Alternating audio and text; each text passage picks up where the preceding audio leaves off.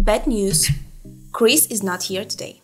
Good news, I'm here today. My name is Olga and this is Frontend News. Yay! Guys, you probably may know Olga from the Experts Talks. I believe yes. She's our specialist from marketing standpoint and she's really great at what she's doing. So let's say hi and let's do a warm welcome for Olga. So yay! Olga, welcome in the Frontend News. Thank you. How do you feel? Is it good on the opposite side of the camera? It's great. Okay. It's great. Good start of the week. Great. So how was your weekend? What were you doing at weekend? My weekend was very energized because I watched Harry Potter all the weekend. Wow. So do you know any spells, magic spells that help us, maybe to change the weather, to put sun on the sky? Because now it's like only gray outside. No, I can't change the weather, but I can present the agenda today. Yeah, so let's move to the agenda. Really nice move, Olga. Cool. So what's the first news in our agenda today? The first is Remix. Great. The second one will be about Vercel founding. The third one is Prettier release. And the fourth one is about React Redux V8. And this is still the beta release, but let's check what's in. But first, let's watch intro.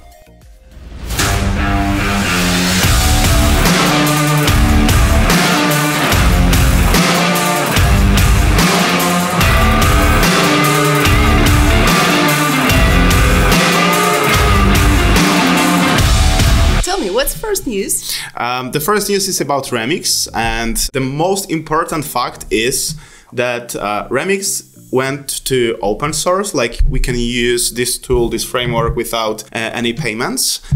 In the past, it was like sponsorware framework tool, and now it's open for the public. So that's great news. And Remix is a full stack web framework that lets you create a very fast, very performant web applications that have the user interface and user experience in mind. The main reason why would you like to use Remix is fact that thanks to this framework, you can eliminate almost all the loading states in our website. So instead of seeing these spinners, loading states with the description that just please wait, we are fetching data, blah, blah, blah, you will receive the fully rendered document. It's almost like Next.js or Gatsby, the same mechanism, I would say. For me, as a marketing person, SEO optimization is really important, and I wanted to ask how it works in this system. Yeah, so this is a great question actually. So in terms of SEO, there is a lot of problems with SPA applications. If you are not using any kind of server-side rendering or server-side generation, server-static site generation, I would say, it's really hard to work well with the SEO. And in fact, Remix delivered the fully rendered document to the user. So the SEO is at a really great level of usability, and it's really easy for you to hook in and to work on SEO and deliver really well-positioned websites, applications, and work with the SEO as you want to. Cool. That's it for the first news? Yeah, I think, that's it, guys. So if you are interested, just check the Remix website, and link are, as always, in the description. Yeah, exactly. We can move to the second one, which is about Vercel funding. Yeah, so we were gonna speak about money.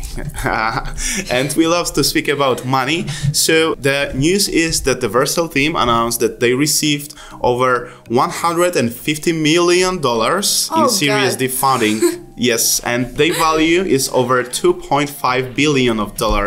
So the Vercel become really huge, enormous software company that has impact on a really great part of the whole web. Yeah, I did find the info how they want to spend their money, and there are a few areas that I want to cover. So at first, they're going to put their money to support open source projects. Vercel team want to to cooperate with whole community, to give the tools and possibility to create the open source software and plugins and libraries and frameworks and get them on their best levels and as they can be in the web. So in addition of creating and maintaining Next.js, which is like the main software for the Vercel team, and they also put some money in open libraries and popular frameworks like Nuxt.js, Astro, Webpack, Babel, Next.auth, just to support the team and to help them develop these tools and get in the better level.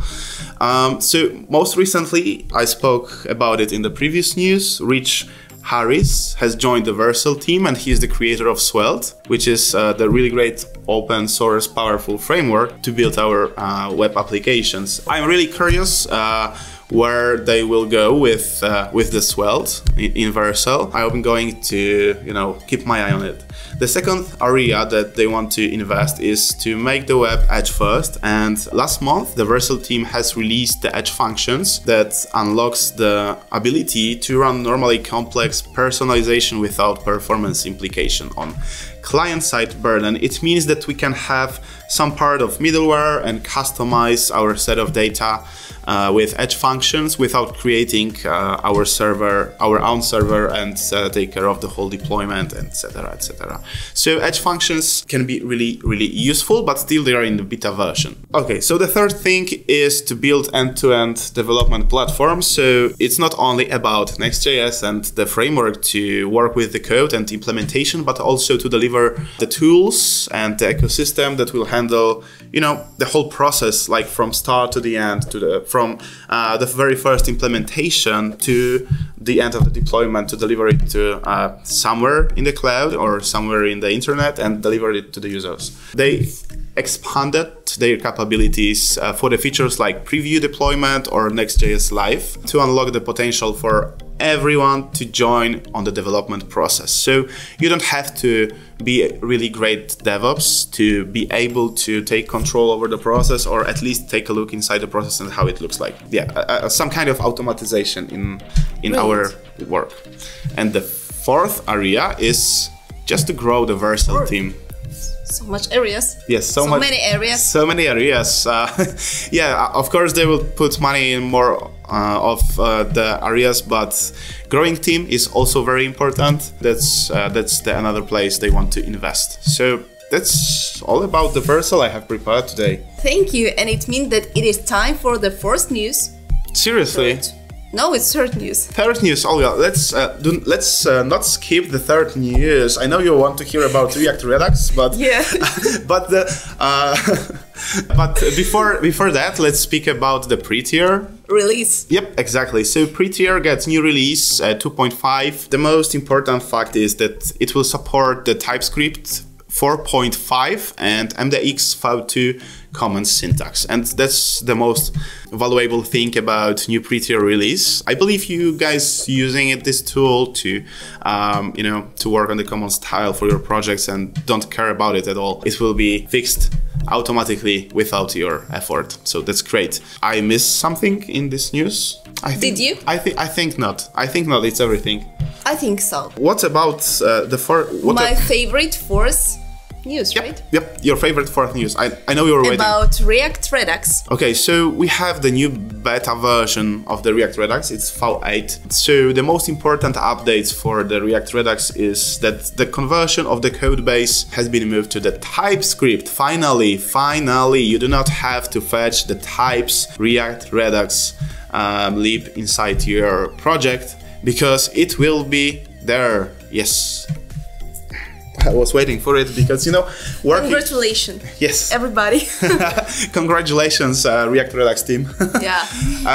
Olga, because it was really hard if you were using TypeScript in your projects and include the libraries that were not using TypeScript. So cooperating between those two were pretty hard. You have to fetch extra stuff to make it work and blah, blah, blah. A lot of work.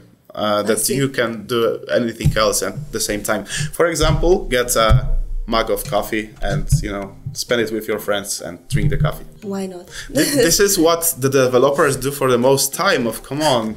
Yeah. You do not drink coffee? No, marketing team works all the time.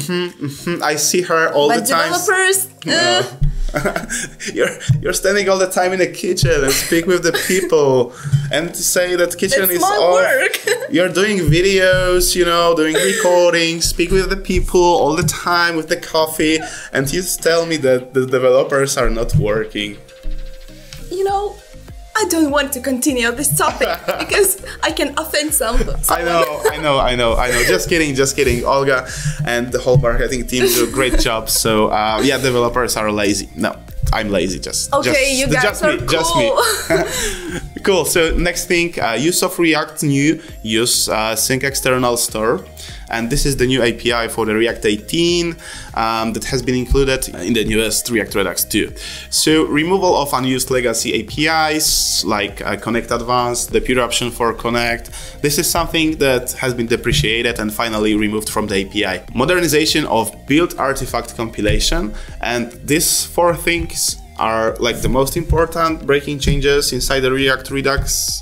And if you want to check more, everything in the link in the description. And that's it for today. Yes, that's it. Olga, and you were awesome. I love to do news with you. So sorry, Chris, but I think we are going to switch. Oops. Oops. Thank you, Tommy, for great preparation today. And see you soon.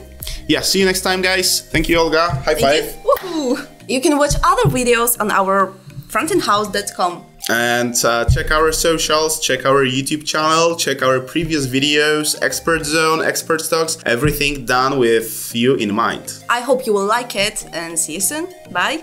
Bye-bye, guys. Thank you.